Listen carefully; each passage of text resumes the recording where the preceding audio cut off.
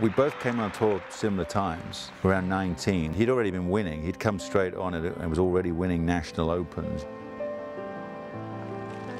Yes, there it is.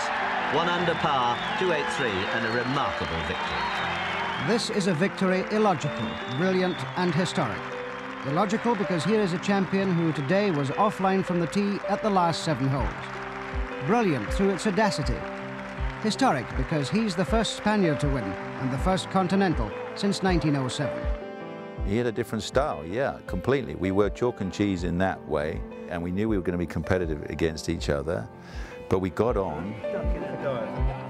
You cast your mind back and think, wow, we used to actually play a lot of practice rounds together. We stood on the range together as well, and he'd hit some shots and I'd hit some shots, and we'd always be watching each other.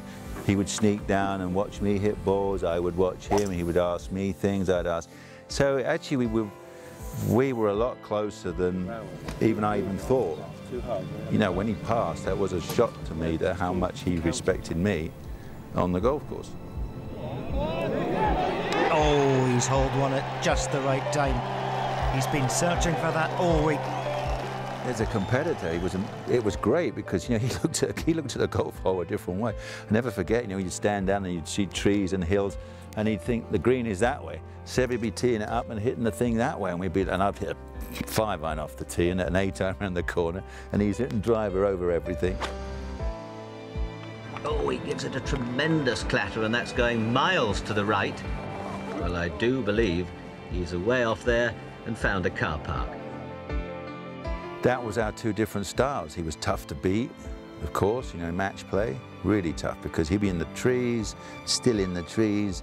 You're down the fairway and you're thinking, if I've still got to make a 4 to beat him, because you know darn well he's going to find a way to, you know, he's still in the hole even though you can't see him. Gives it a bump up the slope. Oh, and the young matador is absolutely delighted. And why not? Against all the odds, he takes the outright lead yet again and can't wait to get to the next hole.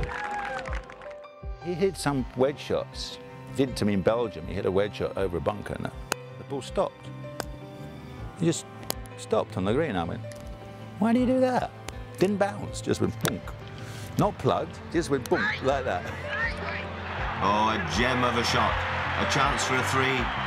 Seve's been having a bit of a lean time of late for him.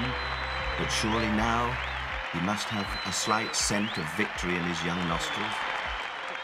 We were playing in Ireland, Royal Dublin, but he hit a putt, and honest, the ball was there. It was an inch from the hole.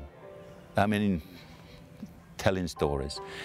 And he literally looked at that ball like this, and the ball went and went in.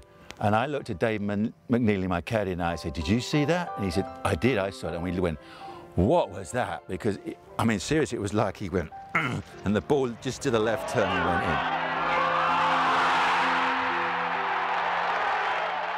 And then obviously Gray in the Ryder Cup room, he really did, the director of ambiance, he set the tone for the week. Because there was a bit of hatred in there. Because, you know, you got a rum do from the media in America and the players as well.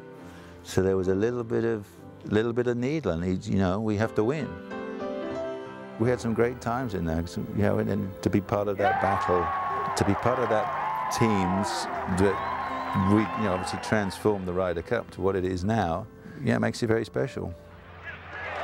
Nick Faldo, 1 up over Curtis Strange, and Faldo playing in a historic match more than anyone in history.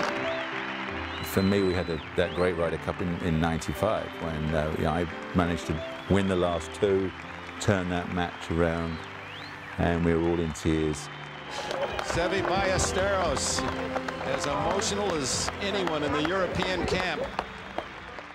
As I said, I didn't really appreciate how much respect we had for each other, which was a shame. When we both captained that Seve trophy, everybody teed off. We were now on the first tee, just the 2 of us, and he says, you know, Nick, it's time for us to be friends. And I said, sure, that's cool. I said, send me one of those hams. I want a big ham. But it never happened, unfortunately.